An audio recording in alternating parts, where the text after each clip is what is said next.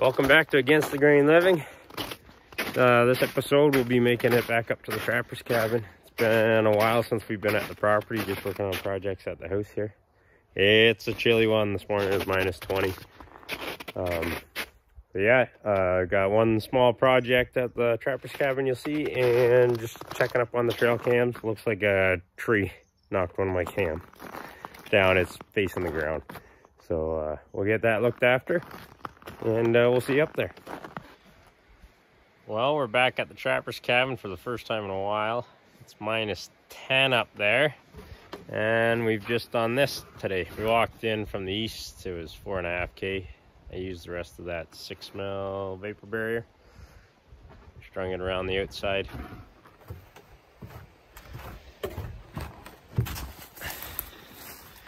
So we got it all sandwiched with boards on either side, hoping the wind can't get at it too much to rip it and it can make the winter. But we managed to wrap all the way around to here, and that was the end of the roll. So we came out around the there's Michelle. We just finished some stew, hot chocolates, but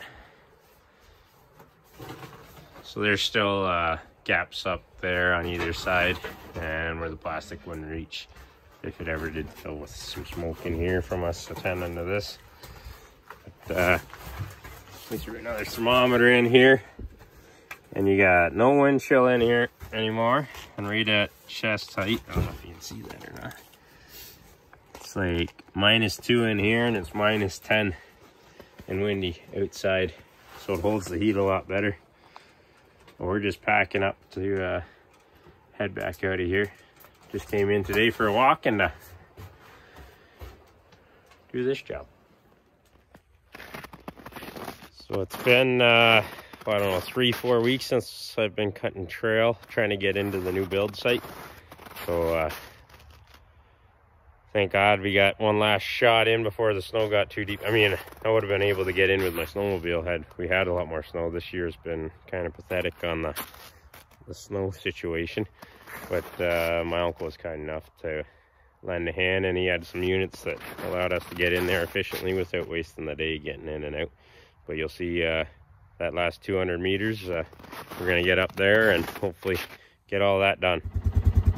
Well, that corner there is where I left off with my buddies, the side-by-side and the Honda. Got my brother and my uncle. My uncle's 2 4-wheelers, my dad's bush buggy. I'm just leapfrogging up to where they are. We're gonna have some lunch. It's a little after 12.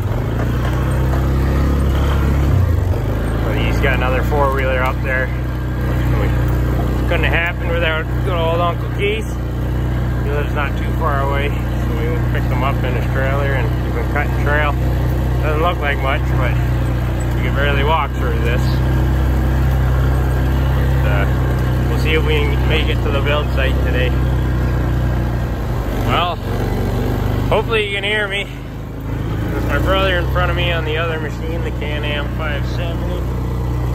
And I got the wagon on behind the Polaris. We just made it to my trail, and it'll be the first time ever that machinery has made it to the build site.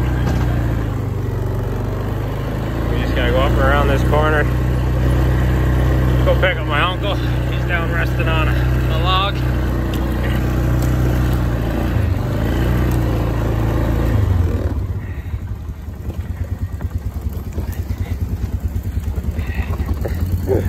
No slippery down the hill. Going for a slide.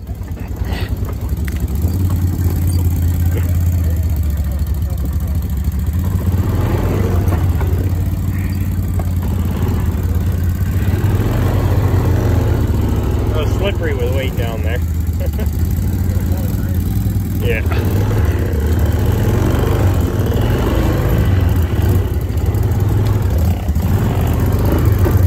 Hey, you're going the wrong way. Where are you going? Yeah.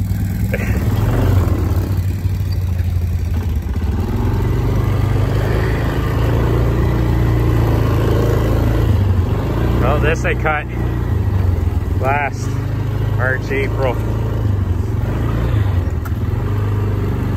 Come down here. So the trail goes up on that ledge. There's a little plateau there that I want to build something in the future. But the trail goes right by it. And we already have the ice forming on the side of the rock. There's the build site. We made her. We made her with four-wheelers. Smile for the camera. Beautiful. It's a whole day. Made it like 200 meters to get down here. It was nasty up there. Thanks again for watching. That'll wrap up this episode. Tune in next time. It's gonna get real exciting here shortly, now that we can actually get the material and units right into the build site. We should start to see some more progress. Not much on the building. There's a couple months of real busy hauling, trucking, sledding.